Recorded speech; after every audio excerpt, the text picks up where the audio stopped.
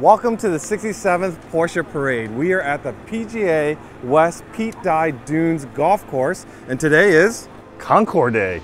And how many cars roughly we have out there? A little under 200 cars prepared for this event. And then we also have a very special display on that side. Yeah, it's an incredible historic display with some significant cars all in one little fairway.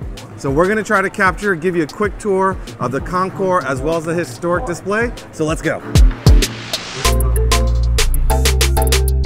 Be sure to log into your YouTube account, subscribe to our channel, and turn on notifications so you don't miss a video. A crowd pleaser at the Concours is always the historic display. So we're going to take you for a tour and show you some of our favorites as 914 owners. He's chuckling because mine's in pieces. We're going to start with this beautiful 914. Yeah, this is a really special car. This is the 914 6GT, 1971. Porsche made basically factory race cars that were legal for the street.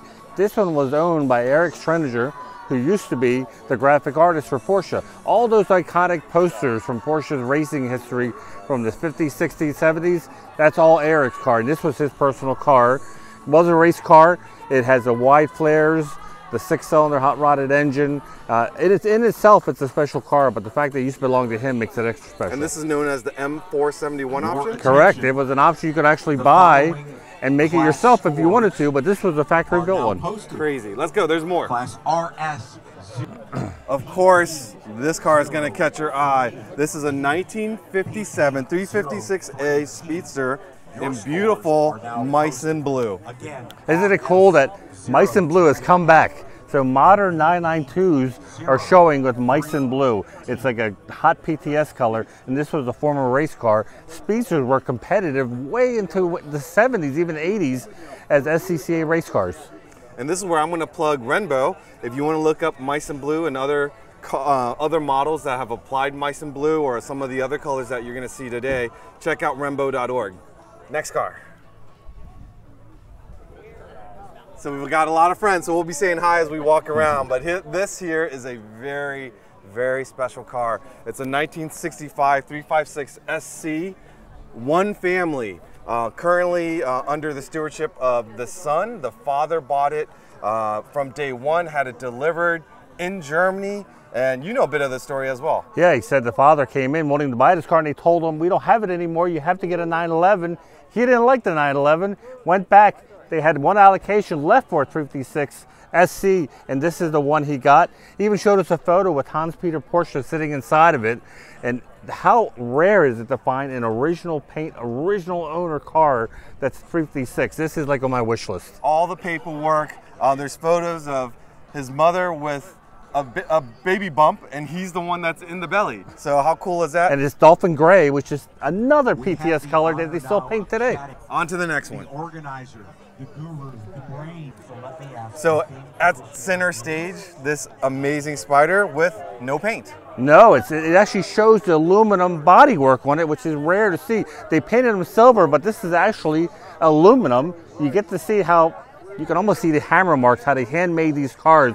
Before Porsche entered the fiberglass, the plastic era in the 60s, they reigned supreme with their aluminum body cars. These were the original giant killers. This went after the Ferraris and the Jaguars, which are much smaller displacement, lower horsepower car, but they handled like they were on rails. So seeing it bare like this, you always think of those wooden like bucks that they measure things out on. And did you know they actually didn't hammer the aluminum on the bucks? They did their whatever massaging of the metals, and they put it on the bucks to measure it. They never hammered on the bucks. But take a look in here, in the interior. Look at all these significant signatures. Dr. Wolfgang Porsche right there. Ruth Libby, Denise McCluggage, some of the big racers of the day in California. How special is it to see it all in its natural beauty? So here we are, Manny, in the office. You often refer to the Holy Trinity. That's right. Now it's becoming 4 cars with Mission X announced, but for now it's still the Holy Trinity. And here's 2 of them: the Carrera GT and the 918 Spider, 2 of the 3 Porsche supercars that they built and became instant icons. Now that GT2 RS is special, but the third one is next to it.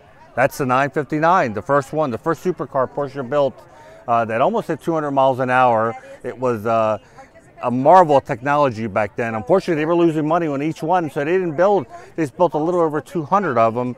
But now it's something that everyone who collects supercars from Porsche, you need that to complete the trilogy. So here we are at the 959 in silver. Less than what, 300 of these were ever made? They were losing money on them. They couldn't make as many as they wanted. And they weren't even available in the United States. No, in fact, it got to be almost a grudge match between the U.S. government and Porsche files trying to get this car in. You would not see a 959 at a U.S. event because they would come confiscate it. It even became notorious that Bill Gates had one in Canada and was trying to import it in. Basically, the government wanted them to crash test it, and Porsche said it's a 911, it's already been crash tested. Government said no, it's a whole different car. So Porsche said, you know what, we can sell them on our own. We don't need the U.S.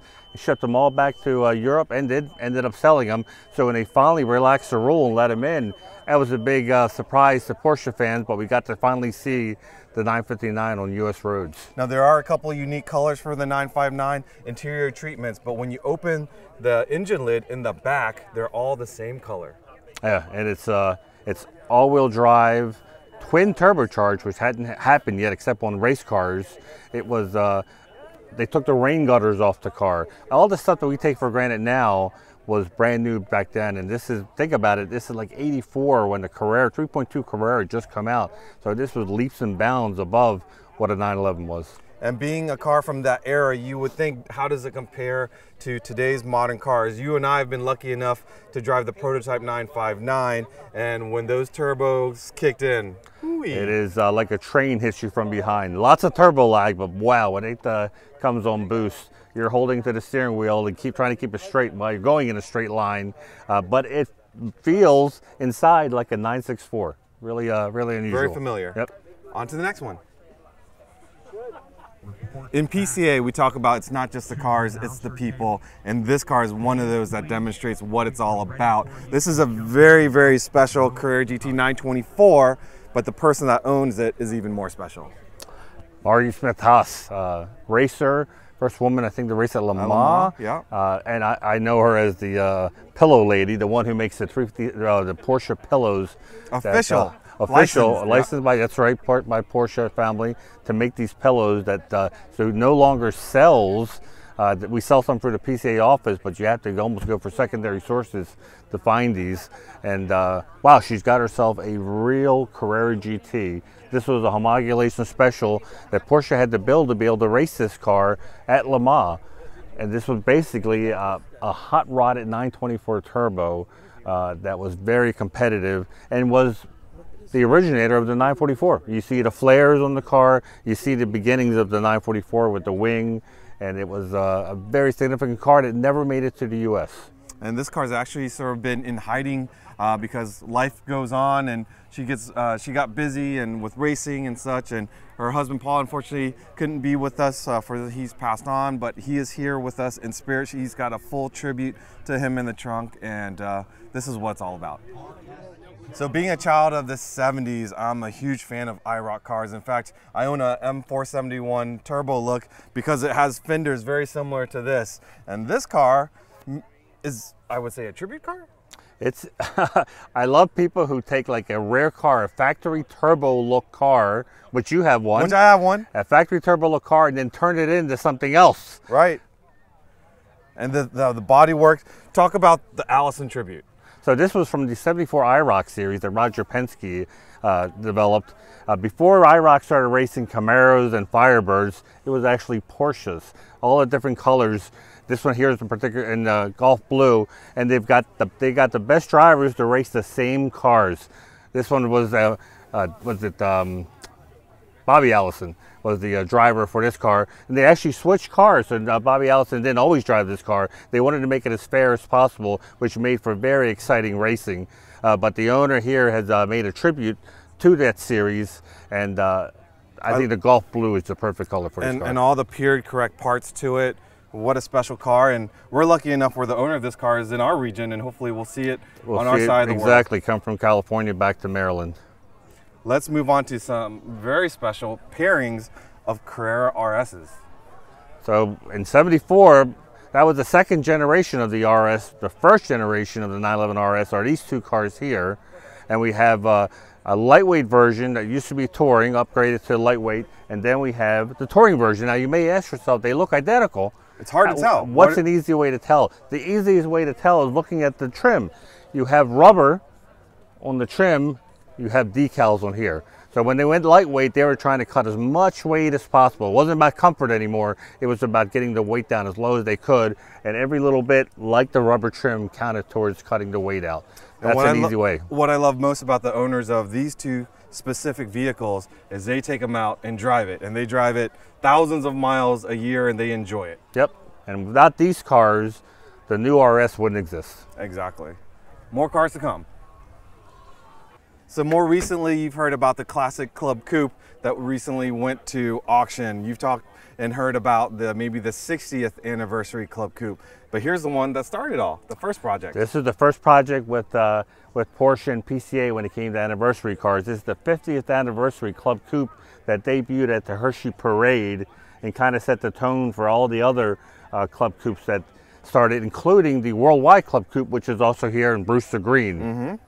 And this one here, it was one of 50, a very unique color that was commissioned just for PCA. It's a Zuro California. Blue. Blue. Very unique color, and it's great to see it out and about. And I believe you're the owner, and you actually drove it out from Texas? Texas. So it's great to see these in the wild. And if you haven't seen one in your area, seek one out. They're very special. Now, Manny, here is a car that I think you've driven before. This is the Bahama Mama that we did a 1 mile review on. Kelly's car. Kelly Telfler's car. And where do you find 4 other Bahama yellow cars? That in itself is rare, but what's even more interesting is that Porsche has brought back this color, and this is a PTS color you can put on a modern Porsche. So how cool is that, that you can have an older version of this and a newer version of this really iconic color. In fact, I think at the recent auction, at the PEC 75th anniversary auction, there was a Bahama Yellow Speedster, which I really encouraged Kelly to get, but I don't think he won that bid. It's an amazing collection of having these 4 together and having the different body styles of the coupe and the soft window Targa. Now, I wish you could be here to enjoy all the cars here, and I wish we had more time to share with you all the cars. But you know what you need to do? Come out to the next Porsche Parade so you can experience all this in person.